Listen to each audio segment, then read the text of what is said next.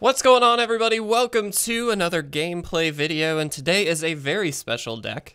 So this is a historic deck, but it's specifically Dana Fischer's Elves Beatdown deck that she most recently posted, I believe on the 16th. I don't know what today is, 17th. So yesterday, it's really fun. The reason that this deck is one that I really wanted to play, first of all, it's Dana Fischer. If you don't know who Dana Fischer is, she's one of the youngest pro players, I think ever.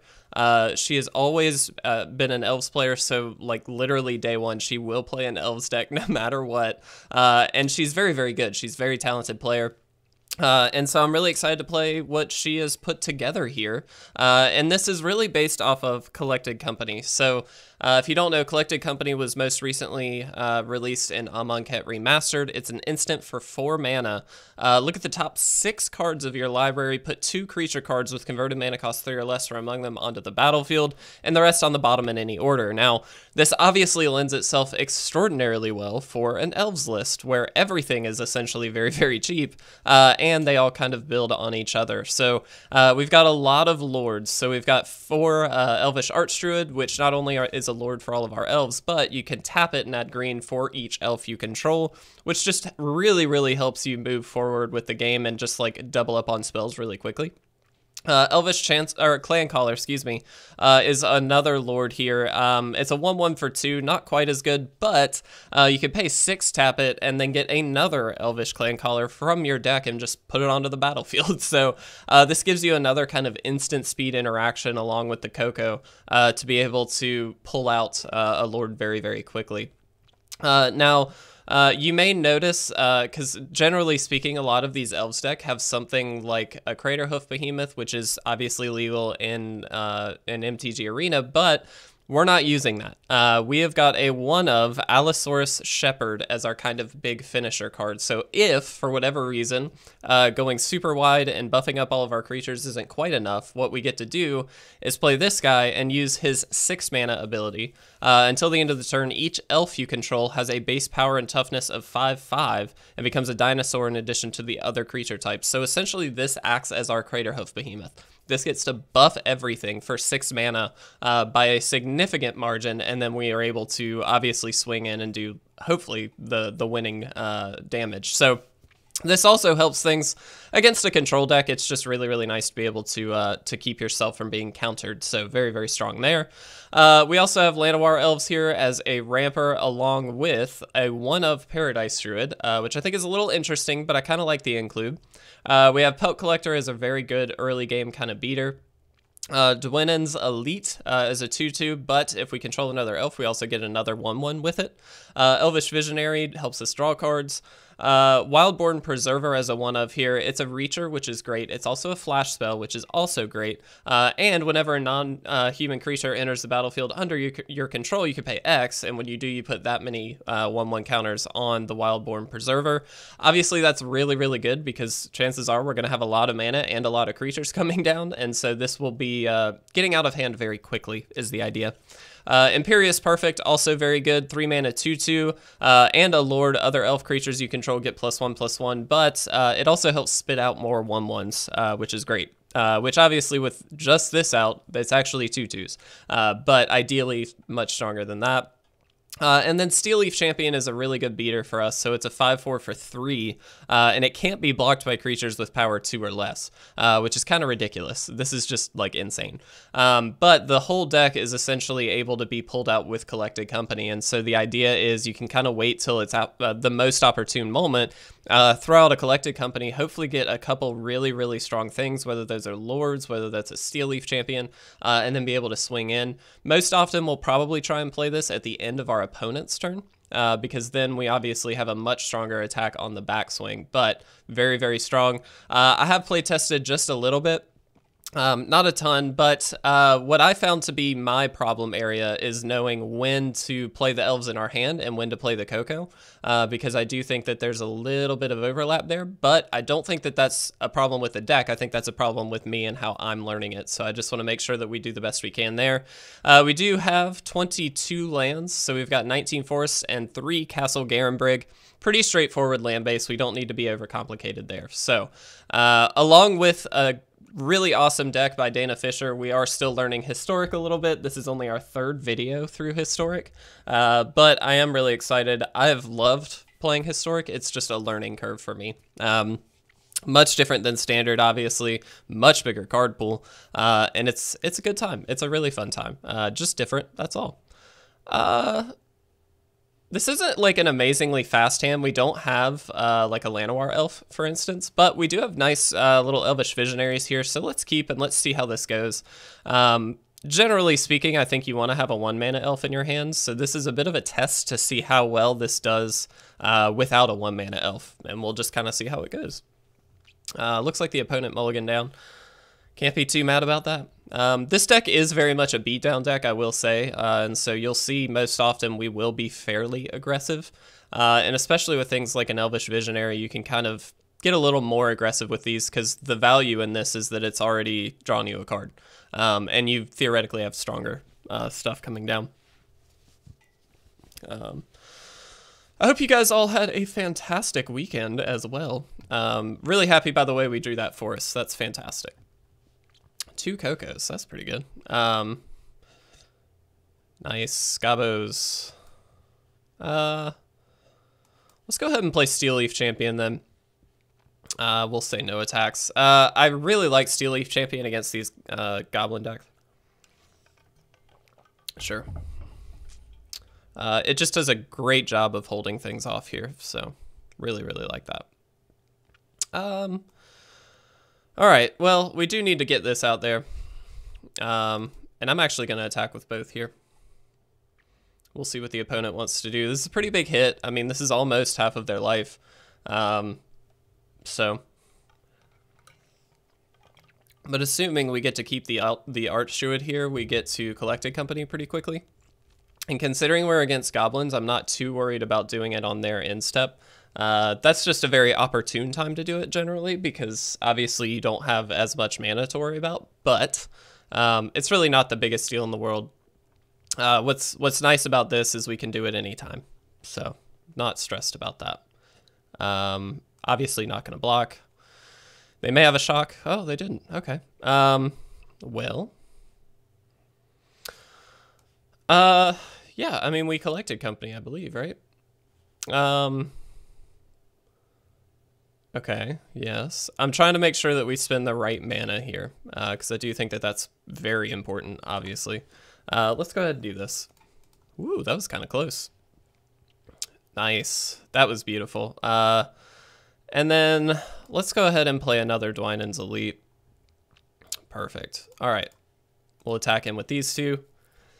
And now, as you can see, we just have blockers and things to do for days.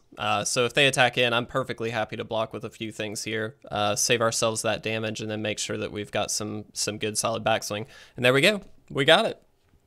Fantastic. I am so tired of losing to Goblin decks. It's very nice to be able to beat a Goblin's deck with something a lot faster. That reminded me also of the JDC stuff, because we did Elves versus Goblins. That was really fun. That was a really good time. I enjoyed the JDC. I'm really excited, by the way, to announce that we officially have everybody scheduled for the JDC.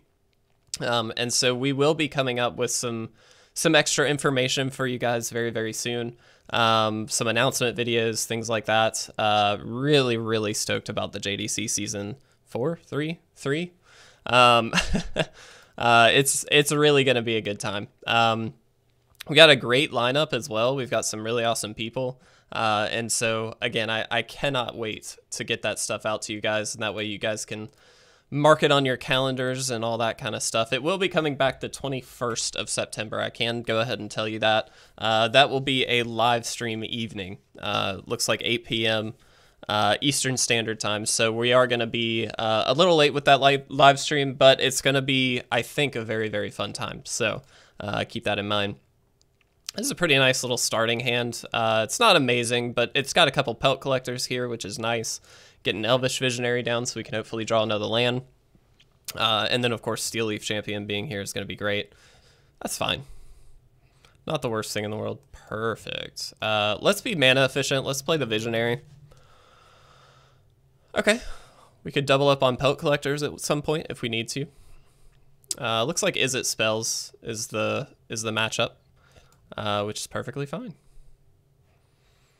Let's play Steel Leaf Champion. This is probably just going to eat like a Lava Coil or something along those lines. And maybe I'm thinking too much in Standard to say Lava Coil, but it's probably going to eat some spell here. But that is going to take a turn from them. And then, of course, we get to kind of double up next turn on a few things. So that's going to be nice. This may not have been the best play, only because it's what triggers the Pelt Collectors here. But that's okay. Let's do this. Let's do this. And we can flash this out then at any time. We'll do this. Kiln Fiend's very good and very scary. My assumption is that they're going to be able to really, really power this thing up, and then we're going to be in a bad position here, but we're going to do the best we can. They still need to spend some time, I think, removing some threats here, so that's worth noting. Sure.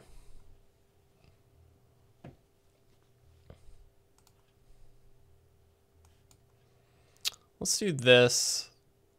Let's trigger that. Whoops. Let's just see what happens. Cool. Get rid of that. Oh, wow, and they just gave up. I do think in that deck it is very, very key to get rid of that Kiln Fiend. That devalues most of their deck if they just don't have a backup creature. And it looks like that was probably what happened there. I think that was a mistake to attack in. But obviously, that's exactly what you need to do against that kind of deck, because a lot of what they're looking to do is remove threat, get a Kiln Fiend out first, remove threats with a lot of burn. Sorry, hit the mic. And then, of course, pump it up. And if they don't have the Kiln Fiend, the other stuff kind of doesn't matter, and especially when we're going as fast as we are. Now, this is a tricky one because we do have 2 Llanowar Elves to give us our lands, but we, of course, only have 1 land in hand. We're going to try it for science. I like science, so we're going to try it. Don't know how great this will be, or if at all, but I do generally like to keep a Llanowar Elf hand, even if it does mean keeping a 1-lander. It just tends to be decent. Well, and there you go. That is fantastic. So let's do this. Let's just develop a good bit here. Get some things out. This is obviously a lot for the opponent to answer already. We can Coco. Do we want to Coco, though? Or do we just want to kind of start playing some stuff out? Let's do this first. Let's see what we draw.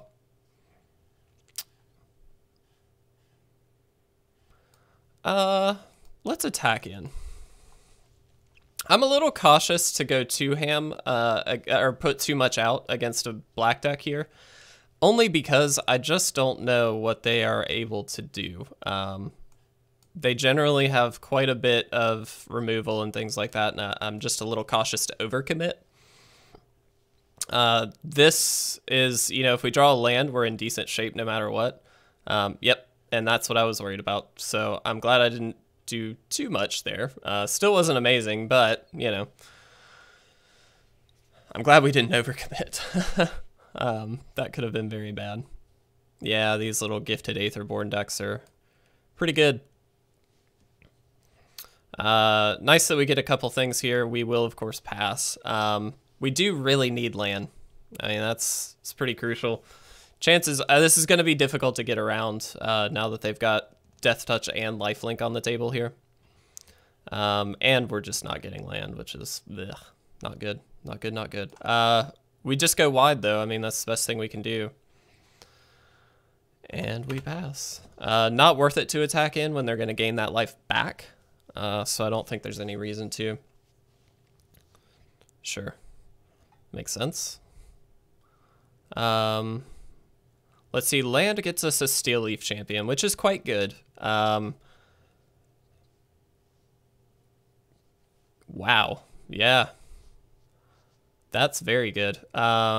Sure. Please have a land on top. That would be great. If we could get a land, yes. That's all we wanted. Let's get Pelt Collector out.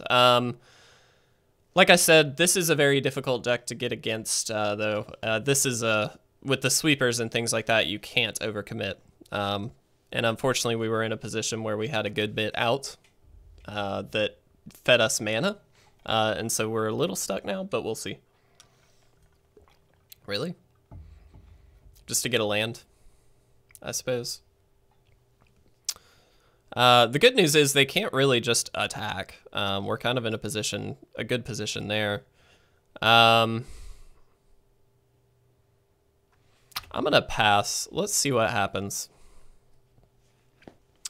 We'll see what they do. All right, let's Collected Company now. That's great. And I think that's great.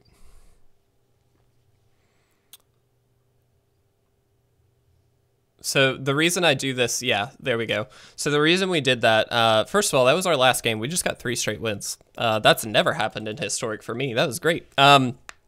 The reason that happened, or we did it that way, though, is because they are a sweeper-focused deck, so if you wait, again, till the end of their turn, it's the most opportune time. It gets around almost every sweeper that I can think of, and so you're able to kind of get out from around that, so that was great. That was perfect. 3 straight wins with Dana Fischer's Elves deck. Dana, you did an amazing job. This deck is insane. I absolutely love it, so I'm excited to jump into 3 more games. We'll, of course, do that very, very soon, so stay tuned for that video. If you enjoyed this one, please make sure to leave a like or a comment down below, and of course subscribe if you're not already. We really do appreciate all the support lately. I appreciate the support on the thumbnails and the historic videos. I know it's a bit of a learning curve, so I'm sure for those who play historic regularly, it's a bit frustrating, I'm sure, because I know I'm misplaying a lot, but we're doing okay. This deck is doing pretty well, and it's really fun to get into a different format other than standard, kind of get out from the grind a little bit. So hope you guys are enjoying it. Again, really appreciate the support, and I will see you very soon for part 2 of Dana Fischer's Elves deck.